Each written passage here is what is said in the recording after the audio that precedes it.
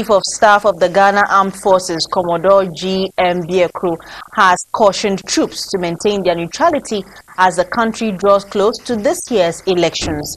He emphasized that as soldiers, it is very important that they do not abuse the confidence reposed in the armed forces by the state.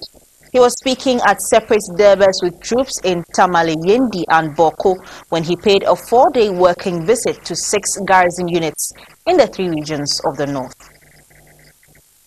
The Chief of Staff disclosed that plans are afoot to establish a forward operating base (FOB) in the western region as part of measures to ensure security in the catchment areas of the oil fields.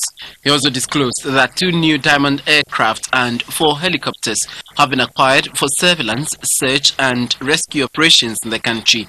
The Chief of Staff hinted that government has given the approval for the construction of 600 and 500-bed medical facilities at the 37 military hospital and Kumasi garrisons respectively. He said as part of the Armed Forces modernization drive, an ultra-modern pension house has been built in Burma camp to administer retired service personnel in order to prevent the hassle they go through before accessing their pension benefits. In another development, the Chief of Staff and his entourage paid a courtesy call on the Northern Regional Minister, Honorable Moses Bukari Mabengba in Tamale. The minister commended the troops deployed in the region for their selflessness and devotion to duty. He acknowledged that but for the timely intervention of the military, the recent violence in certain parts of the region would have slipped out of control. He urged the military to be proactive and avert such clashes in the future, especially as the country approaches this year's general elections.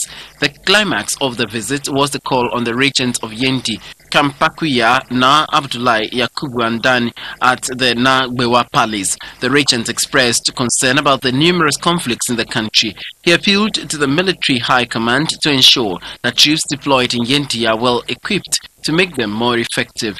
The Chief of Staff later called on the Municipal Chief Executive of Boku, Honorable Musa Abdullahi, to express his appreciation for his support for troops deployed in Boku.